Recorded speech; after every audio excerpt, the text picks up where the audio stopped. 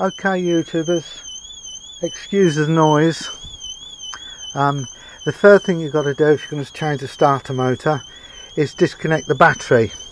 But before you do that, on modern vans with solar panels, you have to check that the battery to battery charger is disconnected, because on some modern vans the solar panel charges the start battery as well as the leisure battery, so you have to make sure that that's disconnected or switched off before you even disconnect the engine battery, otherwise you can cause damage to your solar panel controller.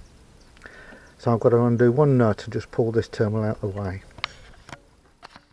Now for safety, I always put one of these caps on like that,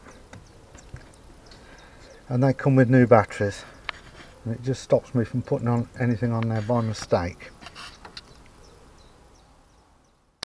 Apologise if the motorhome alarm goes off. It's not mine, it's somebody else's on the storage facility, because it's bloody deafening. You need a 13mm socket here and a 13mm spanner. This is for the alternator adjustment for the belt, and you need an 11mm deep socket for this. And that's what I'm doing. I'm not going to show you undoing it because I'm holding the camera. And I mentioned the battery. Make sure the battery is disconnected. Make sure if you've got a solar controller charger that that's not charging the engine battery as well. And yeah, just be safe, not sorry. And I've got to undo that one and that one to get the starter motor off. Well, I've put some penetrating fluid on, but what I've done, rather than spray it, I've got a small paintbrush and painted it in there on the threads, and I think it's worked. Oh yeah, look at that. It's not, oh wow, thanks Alex. Good tip there, mate. In fact, I think I can almost, look, it's moving. I can almost turn it with my fingers. Oh wow, that's the way to do it. Look at that. I bet I could turn that with just a socket. Let me just, look at that. I could turn it with my hand. Hey! What's that one like? That one's tight. I'll pull it out all the way out and then I can have a look at it.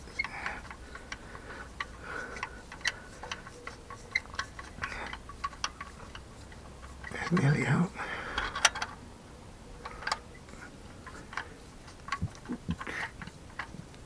I'm glad I got that extra socket, this extra deep one. I've ordered some more, like a small socket set. Did it come out? Look at that! Wow! Pretty good. Pretty good. I'll just thread it back in while I undo the other two. I think that'll come out as well. I'll put a bit more oil.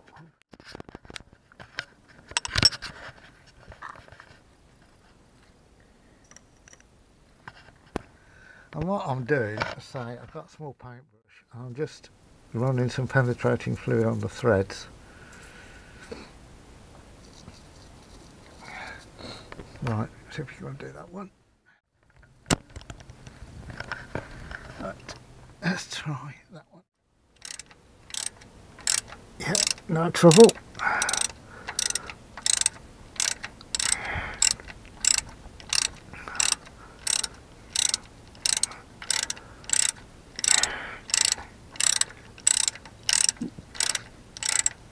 You can see it's out, nearly out. Let's try the top one.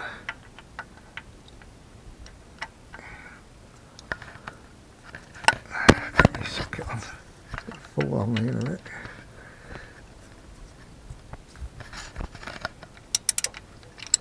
Yeah, that one's going as well. That was loose. I can't hold the camera and do it. What I've got to do is remove this electrical connection here off the alternator. Get this grommet out of the way. And then I should be able to swing. Oh shit. That's done from the top. Oh, right, okay. I can't.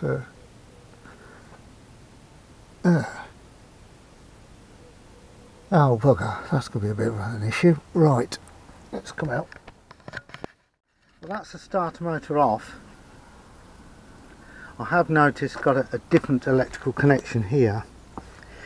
This is a spade type connection, and on the other one it's an eyelet. So I'm going to cut the spade off and put an eyelet on the end of the cable so it fits on the new starter motor. So the electrical connection is gone from one of these flat spade connectors. It's got an eyelet on here, so I'll put an eyelet on the wire there. Now the bolts for fitting the starter motor through the aluminium, through the cast iron, what I'm going to do, wire brush them to get any corrosion off, and then I'm going to put what's called copper grease on the whole length, so that it should stop the metal to metal corrosion. And this is copper ease I call it, and I normally put it on threads and things like that when I'm reassembling things to make it easy to come apart.